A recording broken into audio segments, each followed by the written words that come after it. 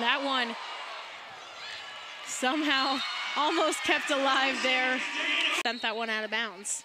Yeah, that one cleared the Western Michigan bench. And another ace there for Taylor Hold'em, 2 in a row. Then Yosia to get this serve. And an ace there for Nalani Yosia. How about that reverse announcer jinx there?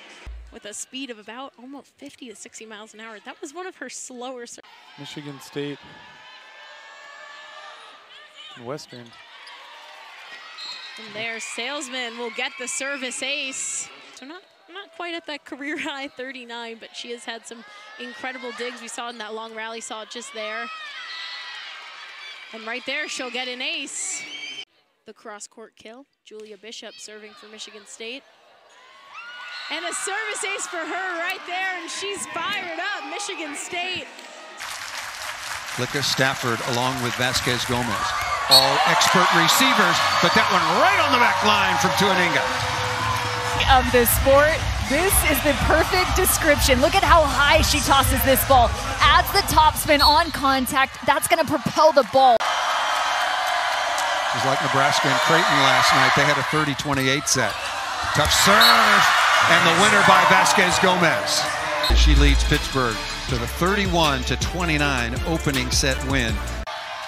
It forces you to have to kind of risk it for the biscuit. Ace serve, Olivia Babcock, number 5 in gold. Taking that risk seemingly by necessity. Absolutely.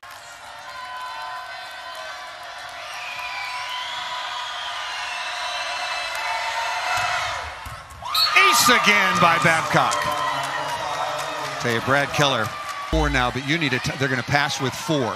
They're going to change their reception pattern. But that's where the mismatch is right now. Vasquez Gomez on the left front.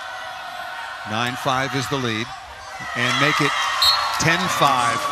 Couple of aces from Babcock. This is their 4th overall in the first. USC Trojans 2-0 and leading 10-5 here in the 3rd. That's just crisp from Pittsburgh. Tough serve, working on Batenhorst.